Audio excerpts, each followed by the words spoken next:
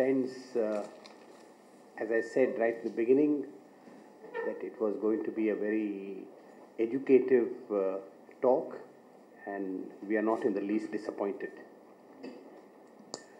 Before I make a few comments on Professor Shambaugh's talk, I have to say something which I should have said right at the beginning, and that is to thank our dear friend Professor Arvind Yellery, who is from the Institute of Chinese Studies, New Delhi, and one of the young Indian China scholars with whom ORF Mumbai as well as the Ji Shenlin Center for India-China Studies are going to collaborate quite closely in the time to come. And thank you for making this talk happen, because it was Dr. Yellery who suggested to us that Professor Shambaugh is coming to India and you should take advantage of his presence and invite him over to Mumbai. And the first visit, I didn't know that it's the first visit, but please keep coming. I'll begin by saying that at least we in Mumbai, we at ORF Mumbai, we don't want the US-China relations to become confrontational. It's not good for the world, not good for Asia, and not good for India either. And not good for the United States or China. Although there are some voices in some parts of the world, including in our own country, and therefore we here in ORF Mumbai, we are deeply interested in engaging China, because we believe that China is our friend and neighbor, civilizational neighbor, and we should understand China in depth. And of course, we should understand China also from the eyes of friends like you. I was struck by one observation you made about President Xi Jinping,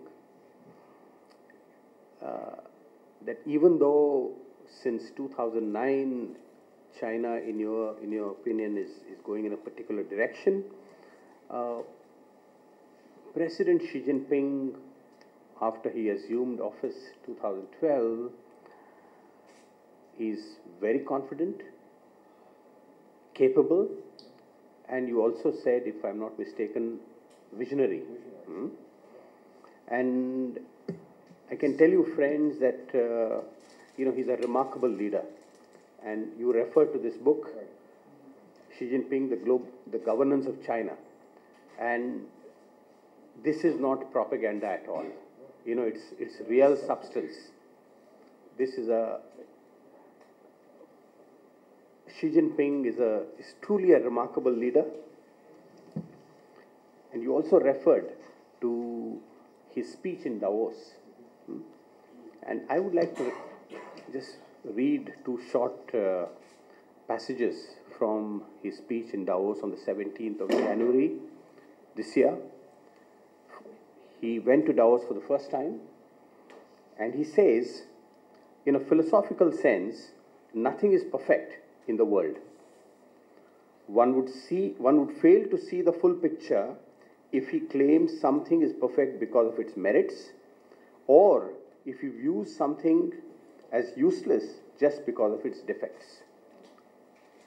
I'll read it again. In a philosophical sense, nothing is perfect in the world. One would fail to see the full picture if he claims something is perfect because of its merits, or if he views something as useless just because of its defects. So, nothing is perfect, no country is perfect, and therefore, I think this also refers to China itself, and equally to India, equally to any other country. So we should see the merits, and we should also see the difficulties, and have a balanced approach, and always learn from each other's experiences. I think that China is following a very distinctive model of development. It may not be unique, but it certainly is very distinctive. One of its biggest successes, especially from an Indian point of view, is the manner in which it has lifted millions upon millions from abject poverty. Stratification, Gini coefficient, all these are, they have their validity, but abject poverty, hunger, it's not there. In a short time, and this is a major challenge before India. You asked whether India is in the middle income group category. We are certainly not there, but just because you see all this poverty, prosperity in India, Delhi, Mumbai, etc., it does not give the true picture of India. We have to see how we follow an Indian way to make India free of poverty, free of want, an Indian way, just as China has tried to follow a Chinese way.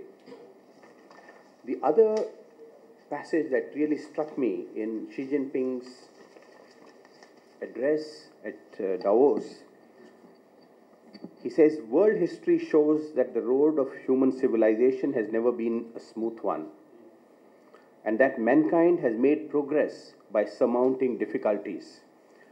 No difficulty, however daunting, will stop mankind from advancing. And what he says next is very important. When encountering difficulties, one should not complain about ourselves, blame others, lose confidence, or run away from responsibilities. We should join hands and rise to the challenge. History is created by the brave. History is created by the brave. Let us boost confidence, take actions, and march arm in arm toward a bright future. I'm sure that he is, at least a good bit of it is addressed to the United States after Trump. So, no blaming others, nor going inward, but marching hand in hand. And we would like to see, you represent the United States, we would like to see United States and China, India and China, and let me add, India and Pakistan, all of us should join hands in facing challenges, many of which are common, and some are specific. So, we want to thank you, Professor, for accepting our invitation and adding to our knowledge of China, and in the course of adding to our knowledge of China, also adding to the knowledge of our knowledge of what's happening in the world, and together let's face with confidence the challenges before us, and hope that in the years to come, more understanding, more cooperation, more trust, and most certainly no confrontation that leads to catastrophes like the wars that took place between big powers in the last century. Thank you so much. Thank you, sir. On that very reassuring note, may I ask you to present a memento to Professor Shambaugh and to Dr. Yellery. Thank you. Oh, thanks. My goodness. Big round of applause. Very generous of you.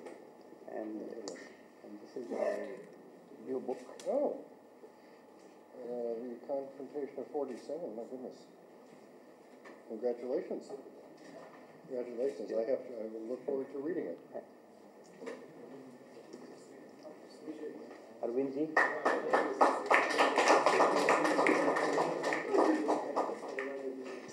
Thank you very much, ladies and gentlemen. Good evening once again.